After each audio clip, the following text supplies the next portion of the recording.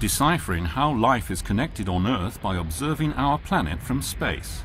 With the help of state-of-the-art technology and the International Space Station, researchers hope to track animals and better understand their behavior. Martin Wikelski, director of the Max Planck Institute for Ornithology and professor at the University of Constance, is the chief strategist for the Icarus project. Icarus is a global collaboration of research scientists that are interested in life on the globe. And once we put together all the information on mobile animals, then we have a completely different, a new understanding of life on Earth. In pilot projects, Martin Wikelski's team outfitted animals around the world with small GPS transmitters. The sensors make it possible to visualize animal behavior and instincts, and more importantly, those behaviors become measurable continuously.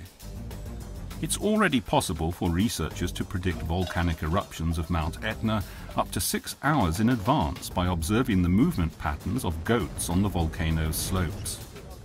Ducks acting as biosensors.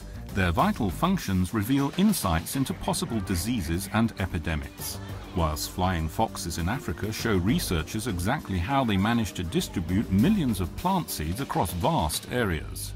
Right now we have a test system working with cell phone systems, GSM systems, to send us some information of some select animals, large animals that roam the planet. And we already see that we can get a very clear picture of, for example, what's happening in southern Sudan, in Mali, in Ethiopia, in places where you don't necessarily want to go, but the animals go there. They tell us what's happening, and that's really valid information.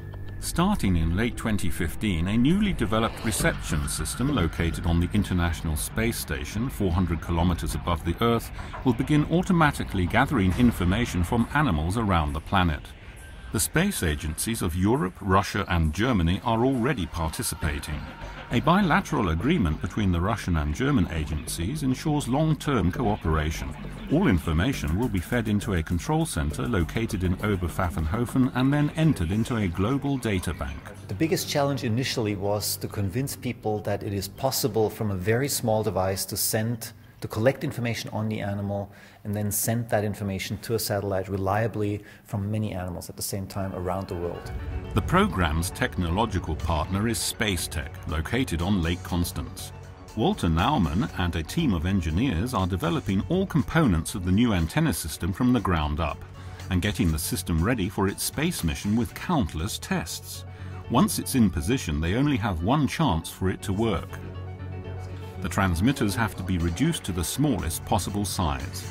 The tags built for large animals include GPS and movement sensors, all solar-powered. But in the future, the new system will be keeping an eye on even the smallest creatures, such as songbirds and insects.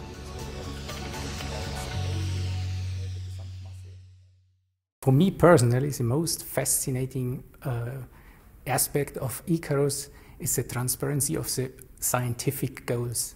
Normally in spaceflight it's very difficult to explain people why are we performing some specific work. Here, for everybody, it's absolutely clear and obvious you need such type of science. The massive project will only work if as many researchers as possible are willing to work together and share their information. Wikelski's team has already laid the foundation to support this kind of collaboration. The MoveBank databank gathers animal data and makes it available to researchers around the world. Well, we know that only if researchers work together as a global community can we really make big breakthroughs. This was the same in radio astronomy when we looked at the origin of the universe, in genome to analyze the human genome, and now we want to analyze life as a whole on planet Earth, and therefore we need everybody to contribute to that. With the help of new technology, animals will be able to communicate with us, revealing changes, dangers, and connections that will help us to have a better understanding of the fabric of life on Earth.